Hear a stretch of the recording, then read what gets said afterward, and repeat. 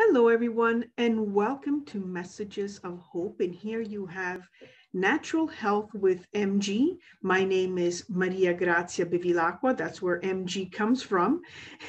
And I'm a doctor of natural medicine, and I have multiple specialties in regards to the natural healing arts. And one of the things that I'm really passionate about is educating and helping people understand that the body's programmed to heal naturally. Okay. And one of the things that I specialize in, it's called orthomolecular nutrition.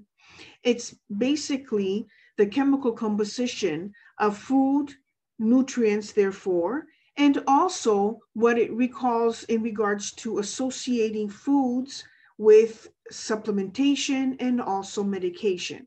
So let's have a conversation here about supplements. How many of you out there take supplements, right? We all do. We all have an understanding that supplements are good for you. Now, let me give you a little bit of insight here, okay? In regards to supplements, it is important to understand that the most of our nutrition and therefore supplementation comes from food. Yes, that's all it is, right? And let food be thy medicine and medicine thy food. So, this is where my conversation is here for you to understand that the first and foremost source of vitamins and minerals comes from your nutrition.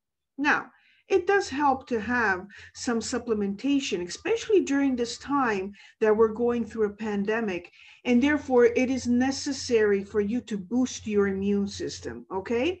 So, most people are concerned about having a very functional and therefore proficient immune system. Now, some of the things that I want to bring to your attention.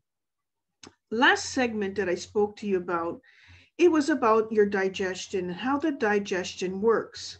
Now, the digestive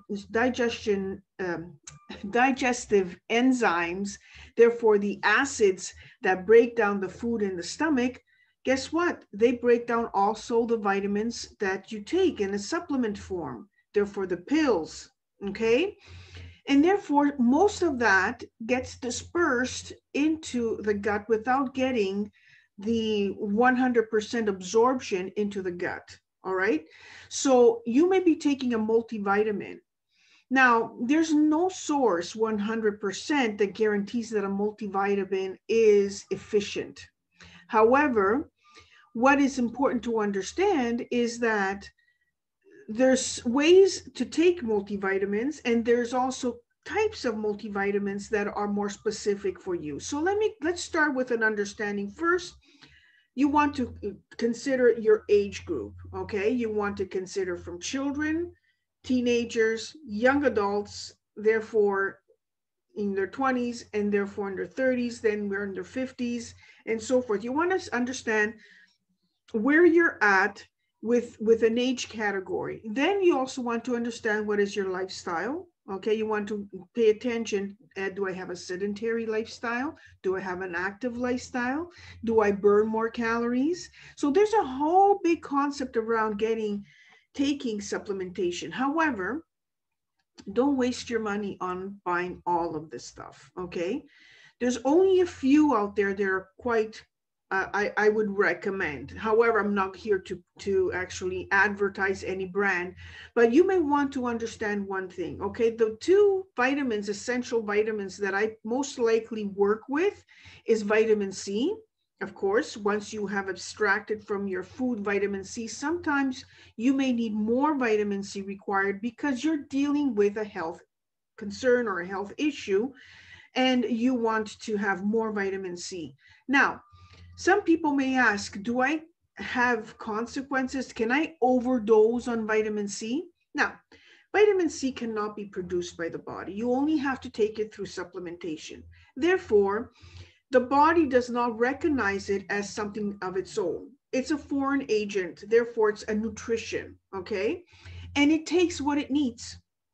So if your body needs more, it will absorb more. If your body needs less, it will absorb less. It won't recognize it. So therefore, it will get consumed and therefore go through the body. So there's no such thing as an overdose in vitamin C.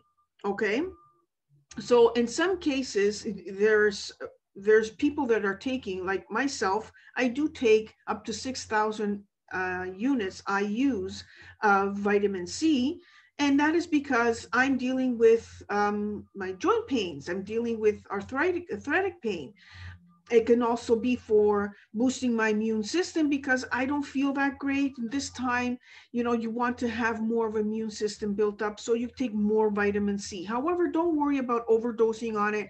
Go ahead. Worst scenario, it will just go through the pipes. Okay.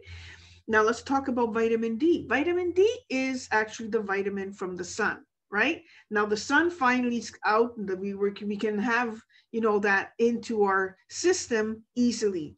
Now what I want to bring to your attention is that you can have vitamin D up to 4,000 units a day according to what is it that you're dealing with. If it's something for maintenance, there's no point of even taking it.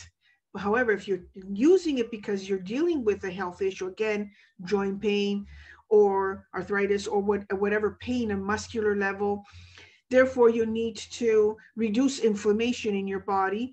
Vitamin D is actually considered one of those vitamins that reduce inflammation and boost immune system together with vitamin C. All right. Then another thing you want to look at in taking is, first and foremost, your hydration. You want to look at being hydrated. It is very important to be hydrated. I cannot stress enough to be hydrated. When you're talking about hydration here, you're talking about 78% of your body. Okay. So if you don't have the proper hydration in your body, no vitamin or supplement will be able to function because it doesn't have the fluidity and therefore the flexibility to go into your system, into your metabolism. Okay. So it gets stuck, it gets dried into your intestine and doesn't go anywhere. Now, some people actually ask me, what type of supplement should I have? Now, there's many of them out there. There's the capsule, there's the pill form. Now, the one that I recommend the most, the type of form of vitamins and supplementation, are the liquid form, vitamin D, vitamin D3 liquid form, or the omega-3 liquid form. Also, those are important as the omega-3s for the brain, so that the brain gives the impulse to the body to boost up its immune system. All right. So this is a conversation that requires a lot of time for us to get into that. And I will get into each detail about vitamin and supplements further on into this conversation, okay, and into the next episodes. So just right now, just want to give you an understanding that, you know, we can take supplementation.